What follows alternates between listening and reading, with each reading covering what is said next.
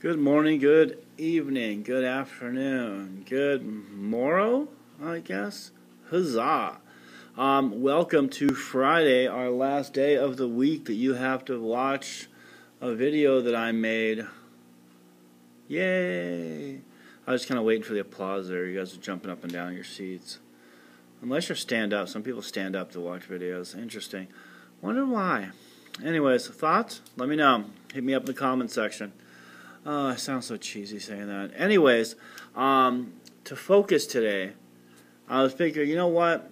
Let's have, instead of magic, more like a riddle. Maybe, how about this? At the end of the video, I will prove to you that 4 minus 1 equals 5. Okay? Think about that. Now stop thinking about it and wait till the end of the video. I'll show you that in a little bit. At any rate, like I said, tonight's assignment, guys, the You Do Friday is G, H, I, and J. They were in the last video, but I'll show them for a few seconds here. You guys see that? 2 absolute value and 2 crissy-crossy problems. We'll call it a crissy-crossy problem, just so you remember what it's called, okay? So, at any rate, you're solving for x on both of these.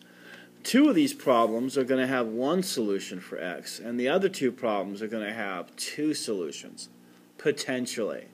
Okay, and I want you to think about why. Alright, think that's what your thought of the day is, okay? Now, for the I picked 2 problems, 1 of each type that you guys are going to be expected to do. It is here. 8 minus x over 3 equals 5 and 5 halves, which is a really odd turn of phrase, but okay. And then the next one is, that one, which I wrote down on my paper, which for some reason you can't see. Get my adulting sign out of the way here. Alright. At any rate, let's go with this one. The odd turn of phrase problem. Nobody likes that one for a good reason. I know my equal sign looks like a weird 0 too, but that's an equal sign. So 8 minus x over 3 equals 5 and 5 halves. It's like calling hamburgers steamed hams. Anyways, how can we solve this? All right. First off, you know if you got 2 fractions, right? It can't be a mixed number. Then you can cross multiply them to get the answer. So this one's a mixed number. It shouldn't be. 5 halves is 2.5. So 5 and 2.5. That should be 7.5. Let's just multiply it as if it's a fraction, okay? Or switch it from this fraction to the other fraction. 2 times 5 is 10. Plus 5 is 15, right? So let's change that to 15 halves, if you will, 7.5, equals your same 8 minus x divided by 3. I'm going to switch colors for no reason. Now, from here, you can cross multiply, okay? You could also cross reduce, all right? 3 times 15 equals 2 times 8 minus x. You can do that. That's one way. Or you could say, 3/15 is the same as saying 1/5. You could change that to 1 and that to 5. Okay? Let's do that 2 ways just to show you. Oh, not with that marker. Okay.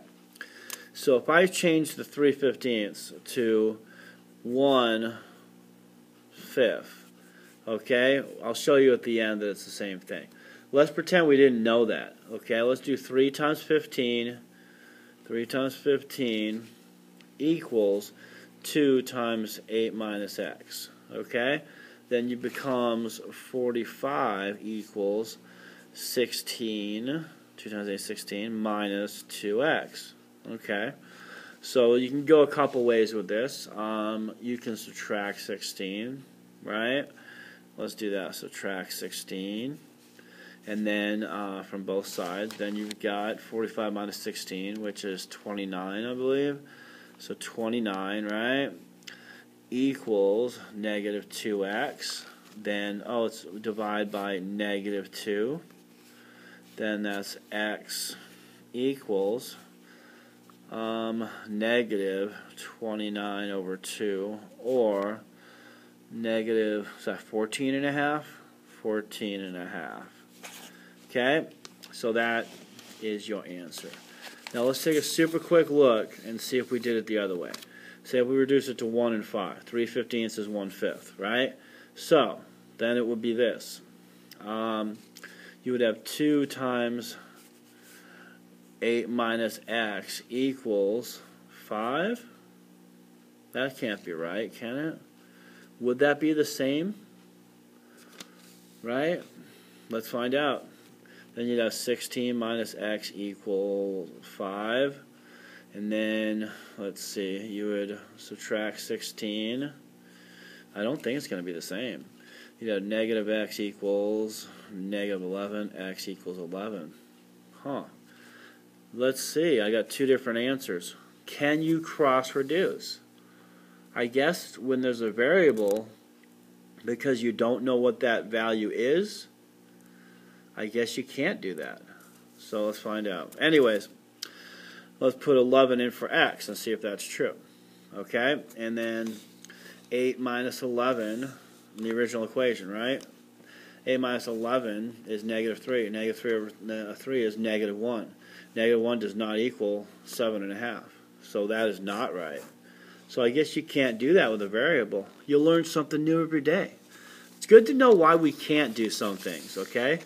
And then the other one is negative 14.5. 8 minus, so it'd be 8 plus 14.5. It'd be 22.5. 3 and 22.5, 7.5. I believe that that's correct. So yes, the answer is only 1, negative 14.5. Took you on a little bit of a walk there, but that's okay. So that's that problem solved. Finally. And then the next one, absolute value problem. Now, I did say one of these had 2 solutions. Obviously, it's not that one. So, let's go here. 2 times negative x plus 2 minus 2 equals 4. Alright, I'm running out of time here on my little YouTube-y thing, so let's go ahead and hurry my butt up so that way I can give you some answers here. Alright, so first off, we obviously know backwards PEMDAS, SADMEP, plus 2, plus 2. Okay, you got 2 times the absolute value of negative x plus 2 equals 6. And then we divide. This can be treated like its own variable. Divide by 2. So you got absolute value of negative x plus 2 equals 3. Now you could switch it around and say, negative x plus 2 equals the absolute value of 3, and go positive or negative 3. Or you could just say, if it's absolute value, that means negative x plus 2 equals 3, or the opposite of both of those, x minus 2 equals 3. Okay? And those are both true. Negative x plus 2 equals 3, minus 2, then that would be negative x equals 1, x equals negative 1. That's one solution. Now this one, x minus 2 plus 2, x equals 5. Okay, x equals negative 1 and x equals 5. Alright, those are your 2 answers. And if you're not sure, plug them both in and see if they work. X equals negative 1, plug it in there. Let's see here. Negative 1 is 1. Let's do 3. 2 times 3 is 6. 6 minus 2 is 4. Correct. Negative 1 works. What about 5? Negative 5 plus 2. Right? What's negative 5 plus 2? Negative 3. Right? Absolute value of negative 3 is 3. 2 times 3 is 6. 6 minus 2, 4. That is true. So those are both true. And you would have a graph that has something that goes in both directions. A solution here and a solution here. X is negative 1, x is 5. Okay? Actually, those would be on the same level here. It would just be shifted over a little bit. So, anyways, having a little bit of fun. Now, I did tell you that this is true. It is true. 4 minus 1 equals 5. First off, let's take a look at this piece of paper. How many corners does it have? 1, 2, 3, 4. Alright, now if I take away one of those corners, 4 minus 1, how many corners do I have? 1, 2, 3, 4, 5. Bam! 4 minus 1 equals 5. Have a great day, guys.